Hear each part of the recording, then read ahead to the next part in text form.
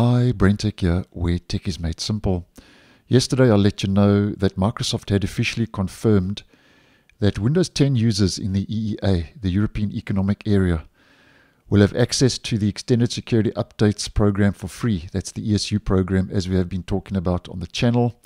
And that's with the upcoming end of support of Windows 10 next month, according to Microsoft on the 14th of October.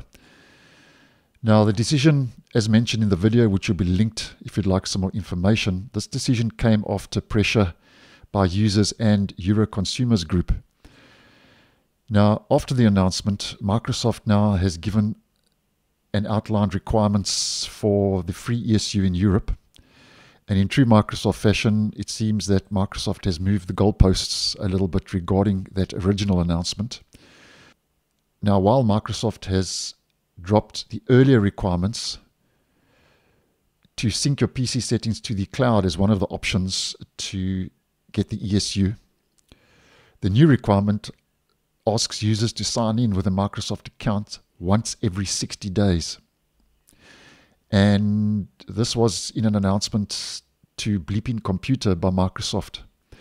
And if you don't do that, your PC will be unenrolled from the ESU until you log in again. So Microsoft has moved the goalposts slightly, and I was always under the impression that you didn't need to sign in with a Microsoft account regarding the announcement in the EEA, but it doesn't seem so. Now, Microsoft had this to say to Bleeping Computer, and I'm quoting: "Sign into your PC with a Microsoft account, MSA, and stay signed in to receive ESU updates at no additional cost.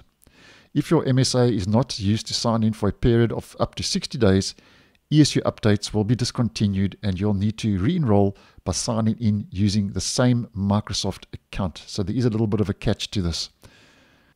Now, it's also noting that this is just not an isolated announcement, because if we head to one of Microsoft's support websites, this was spotted by Windows Central regarding the same issue, regarding consumer extended security updates, and we scroll down to this section. It says, "The Microsoft account used to sign into the ESU enrollment tool will enable extended security updates on the device until 13 October 2026, provided you continue to sign into Windows with a Microsoft account used for enrollment." It says, if you do not continue to sign into your PC with your Microsoft account, ESU updates will stop for your device after a period of time up to 60 days. It's mentioned that if ESU updates were interrupted because you were unable to sign into your Microsoft account, you will need to sign in again to resume updates. So if you want to use the ESU, the long and the short of this is you will need to be signed in with your Microsoft account if you do find yourself in the European Economic Area. And Microsoft does say this, that users with a local account who do not wish to remain signed into the eligible PC with a Microsoft account will have to make a one-time purchase of $30 US, as we have been talking about, for that extra year of support.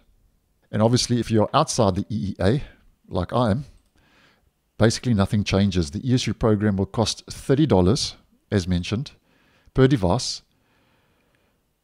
for a year, or 1,000 Microsoft rewards points, or you'll need to enable Cloud Sync, like I did, tied to a Microsoft account to stay covered.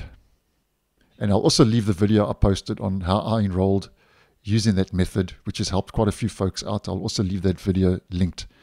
So basically, if you find yourself in Europe, the good news is that re-enrolling isn't permanent, because if your PC drops out of the ESU, signing in with the same Microsoft account restores access. So you can unlink again afterward if you don't want to stay signed in with a Microsoft account for another 60 days of coverage.